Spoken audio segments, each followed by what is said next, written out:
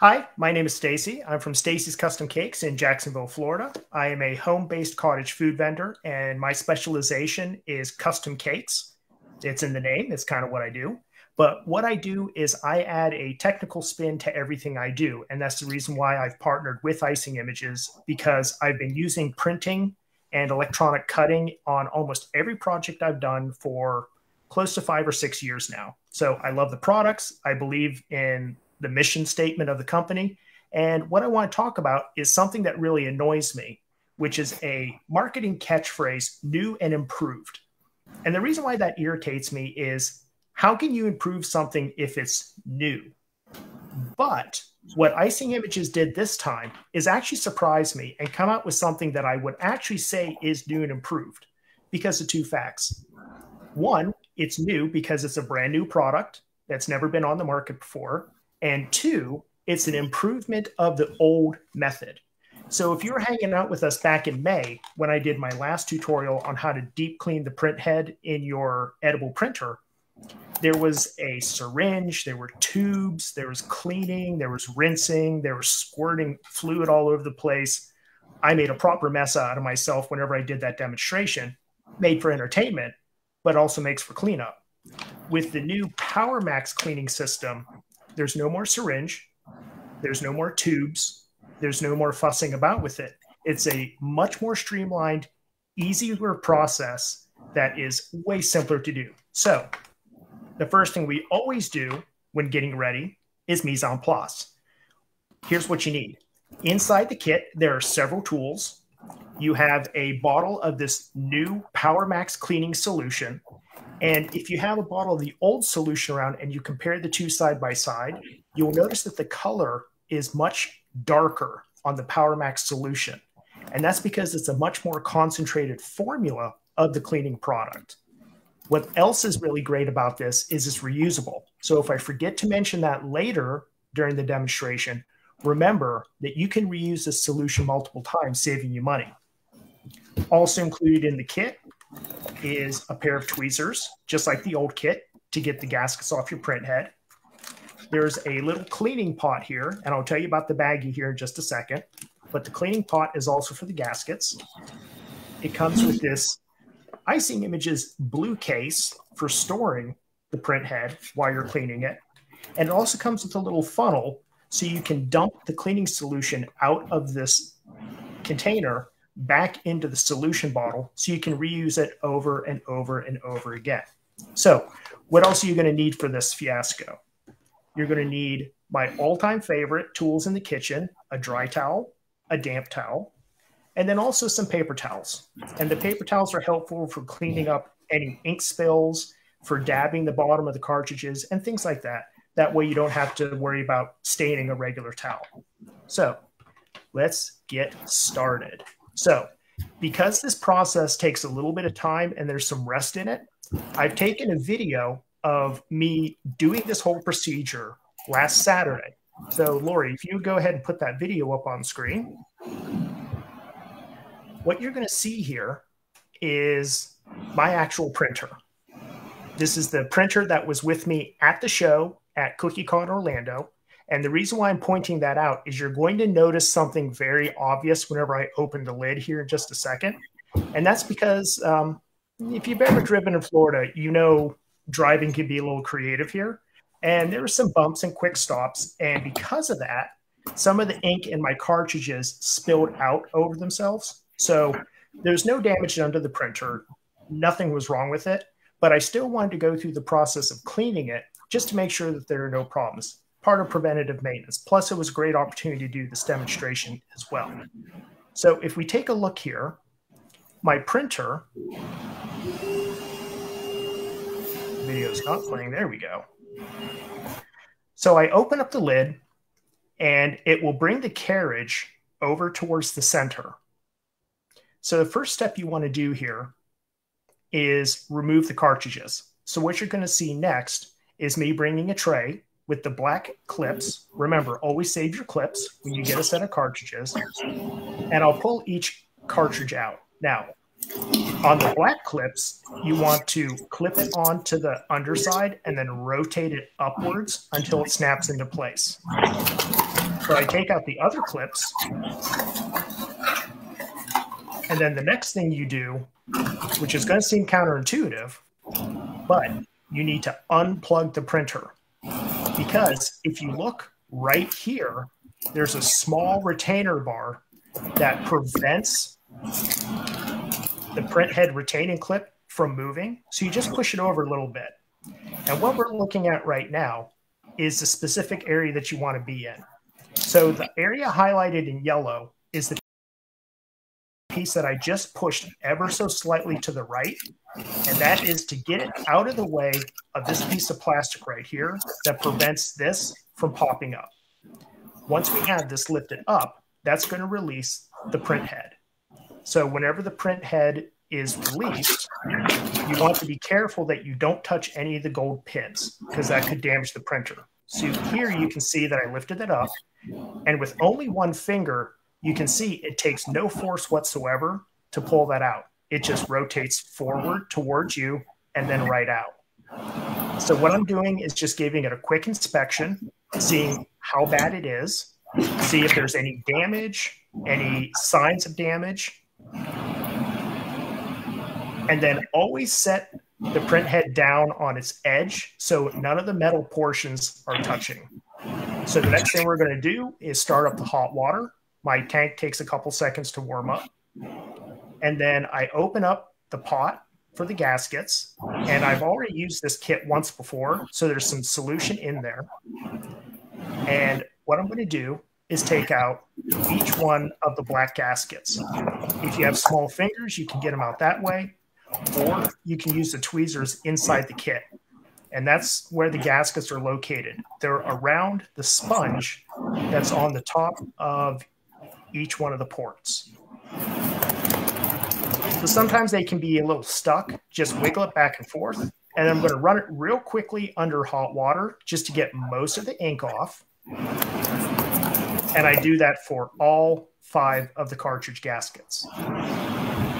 Once the cartridge gaskets are in, I'm going to take the pot, put the lid back on it, and then give it a gentle shake. What you want to do is ensure that all of the solution is rinsing off the gaskets. And then next we start the fun part. This is just like before. We're going to run it under hot water, back and forth, letting the water flow through the printhead. If you have a jet setting on your faucet, you do not want to you don't want to use that setting. You just want a gentle stream of water. So you can see here after about 2 minutes, it looks pretty clean, right? But I found a little bit of ink that was dried up on the back. So I just used the edge of my tweezers to knock that loose and then go back to rinsing. Another minute later, it looks pretty clean. But now when I flip it over and start flushing it from the underside where those metallic strips are, and that's where the print jets are that actually put the ink on your paper, you can see ink has now come back out of those pads. And that's because what you're doing right now is you're using the water to expel all the ink from the plumbing inside the printhead. So as you go back and forth, you want to do it from different angles. You'll see me rotating my hand back and forth different ways, trying to get the water into every nook and cranny of there to flush out all that ink. So once I do the underside, I go back, I do the top, I do the underside, I do the top. And if you're keeping an eye on the timing, it's been roughly 10 minutes. So it's about 10 minutes of flushing it with hot water. That's very similar to the old system. In the new system, that there's no need to change that. And the reason we're doing that is that gets about 99% of the ink out, which allows you to reuse the solution. That's the big magic trick right there. So now I'm going to take the entire contents of the bottle and pour it into the blue case. Now notice whenever the cleaning solution goes in, it comes up over the top of the pads, and we want that we want the pads and the bottom to be completely submerged in solution and let it do its work. Now, here comes the hard part. Close the case, and then you wait 1 hour, and then you rinse it with hot water, and then you air dry it for 15 minutes. And the reason why you're soaking it for that 1 hour is that allows the cleaning solution to work its way into the print head and flush out any residual ink that's left over. And also, if there's any clogs inside the print head, that will dissolve those clogs. And whenever you rinse it afterwards to get rid of all the solution, that will flush away those clogs for you. And then setting it on its side or on its edge, let it air dry for 15 minutes, 30 minutes if you have the time, and then you'll be able to start to reinstall it. Now, in the download on my website, staceyscustomcakes.com, and then click the link at the top that says Learn with Chef Stacey. On the article that I posted today, there's a download, and I have a handy chart in there that says, here's my situation. Here's how long you want to let your print head soak. So 1 hour is standard, 2 hours is a deep clean, 12 to 24 hours if you have a really stubborn clog that won't come out, and you can go up to 48 hours. And that's very helpful if you're in a situation where you haven't used your printer for a couple months and you need to get it back in working order, because those clogs are very, very hard to break loose. So the great thing about the solution is you can go up to 48 hours and it'll work just fine. So now what you see in the video is I have everything lined up in the order it will go in the printer. So inside the printer, there's that strip right above where the print head goes, and it shows where each of the 5 colors go. I have everything lined up in the same way. So I have my gaskets lined up where they need to go, and I have my cartridges lined up in the order they need to be installed in. And that just makes it easier for me. So next you're going to see me reinstall the gaskets, and you notice that the fat end of the gasket is towards the back of the print head, and the flat side is facing up. So what I'm doing right now is just roughly getting it into place. And I'll do that for all 5, and then I will come back in a second and make sure that all of those gaskets are fully seated using the tweezers. So this part can be a little finicky. The tips of my fingers are kind of wide, so they don't really fit inside that opening. So that's why I use the tweezers for this. If you have a small straw, maybe like a boba tea straw, that would work really well for this as well. That's something I just thought of. And then you notice that on the large black cartridge right here, you can see how that's up higher than the rest. That means that it's not seated the full way, and you want to press that one down. So that's what I do next, is I want to make sure that's pressed down the whole way. Then you notice that the printer is still unplugged. I did close the printer while I was doing this so nothing would get inside of it. And then I'm going to reverse the procedure. I'm going to put the head in where it's facing me, and then just rotate it slightly back, and it just falls right back into place. And you see that it's flush with the rest of the carriage. And then I snap the cover back down to hold the print head in place. Then I'm going to reinstall the cartridges. This is one step that I do that's a little bit different from how I did it before. I think now that just reinstalling the cartridges now saves you a couple steps in the future. So just like usual, take the clip off, gently rotate it backwards, and then pop it into place. And I'm checking to make sure they're all seated, close the printer, and plug it back in. Now, when you fire the printer back up, it's going to do what it normally does, and it's going to make some clunking sounds as it goes back and forth and checks itself. And you'll notice that in this case, it said that it wanted the front cover to be open. So I just lifted that up. And then it's going to say, hey, did you know you lost power? Because it saw it as a power outage. So this right now is the Printhead primer sheet that I created for Icing Images to use with their printers. And this just ensures that all of the cartridges are fully primed.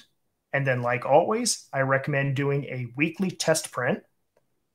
immediately after that. And this is your check to make sure that everything is running the way that it should be.